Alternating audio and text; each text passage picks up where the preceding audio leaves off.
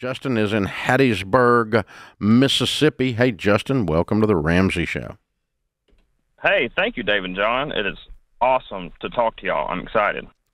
Absolutely. How can we help? So my wife and I are on baby step 2, and we're trying to get really gazelle intense to pay off our debt.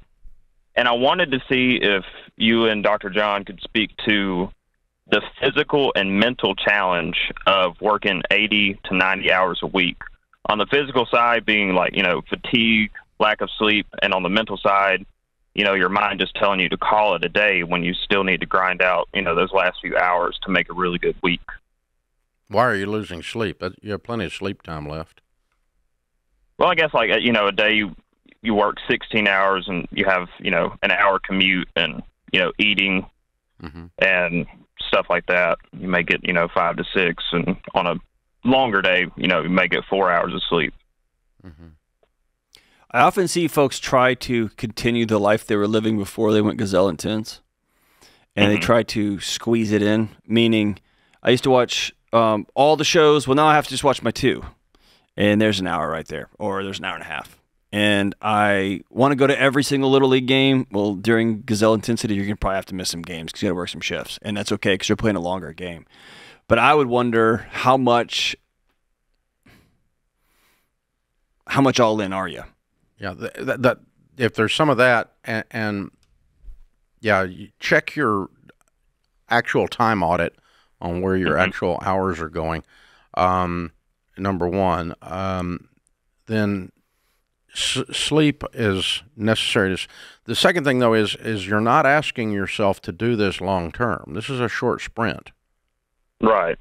This is not sustainable for 5 years. Yes, sir. And that's not what we're asking ourselves to do. And I got a feeling just in talking to you that you have done in the past, maybe in sports or something else, you've done something where you stretched yourself to a limit. And if you're a person who's done that, you've experienced what any of us that have done that, physical or mental or otherwise, you never return to the same shape after that. That's the benefit of the stretch. Yes, sir, I have. God has really blessed me with a body that can handle a lot. Yeah. And so, once you've done a half marathon, you've done a marathon, you've done a whatever the thing is that pushed you physically and mentally or whatever, then it changes your level of confidence. It changes the way your swagger, the way you look at the world after that, because you accomplish the goal and you break the tape and you go on through. So that's the way that I have done it. Is number one, I look at it as a short-term play, and so it's not going to kill me, because right before you die from hard work, you pass out. Don't worry about it. I mean, it's okay. So, but so it's not going to kill me, and and it's short-term. And then the second thing is that I'm going to get more benefits than just the money.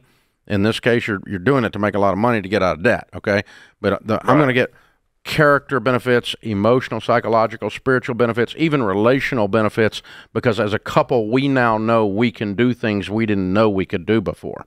As an individual, I now know I can do that, because before and it gives me a different level of, well, if I can do that, then I can do another thing.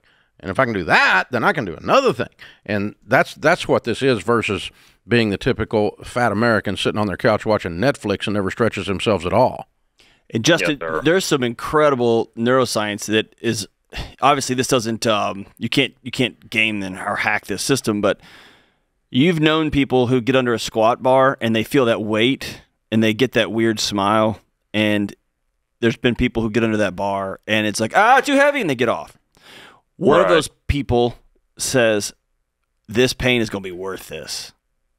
Watch this. And then the other person says, I need to opt out of this pain right now. And so your mindset as you're driving home. You can be like, I'm so tired. I hate all this. This is the worst. I'm so tired. I just clicked another click. How long you been married? We've been married 5 years.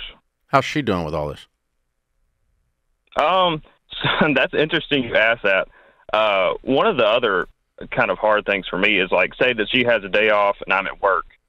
When it's those last few hours when I still got, 4 hours left and I'm already tired, and she sends me a text like, I miss you, ready to see you. I'm thinking to myself, I'm like, man, I'm ready to see you too. I want to come home, but I'm like, I need to stay here another few hours. Yeah, it's like, I know you lost 50 pounds, but here's some fresh baked cookies.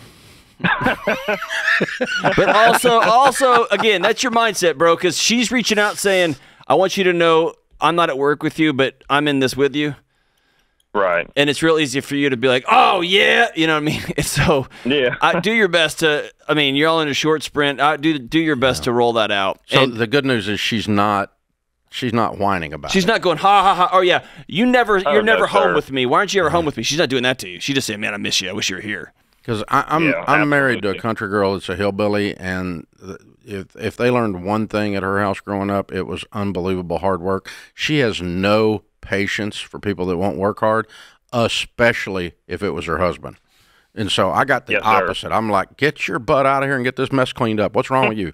And so it was, she kicked me out the door, and so occasionally now when I don't need to work, she's like, would you go to work and get away? It's like, and so, so so I had the benefit of a spouse that was beyond supportive. Supportive's not the correct term. She supported you with her foot. With her foot. In your butt. Yeah, that's it. But I mean, in your case, you've got a sweet one that's being sweet and saying, I miss you, but I'm proud of you. So you might even tell her that. Just go, hey, listen, when you do that, it makes me not angry with you, but it makes me angry with this whole situation. It makes it hard to work 5 more hours.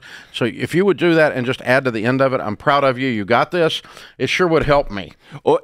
When my wife was pregnant with Josephine, after we had Hank, she gave me a list.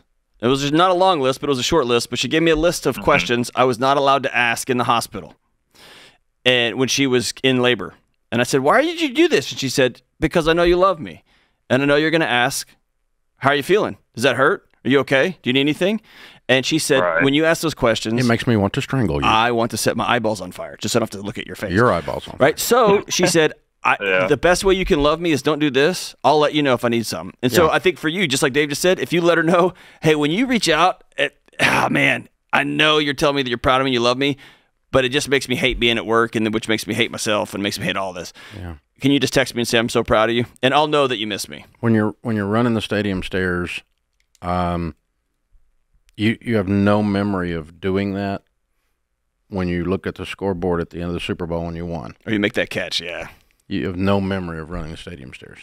Your brain allows you to do only the celebration. Justin, you're a stud, man. I'm proud of you, and I think you're going to be okay. The good news is you're smart enough to talk about it and say I'm tired.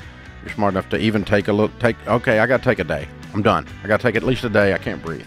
You know where your limits are, but pushing those limits is not a permanent thing. It's not a way of life. It's a moment in time. And the benefits are going to exceed the pain, I can promise you. Live like no one else, so that later you can live and give like no one else.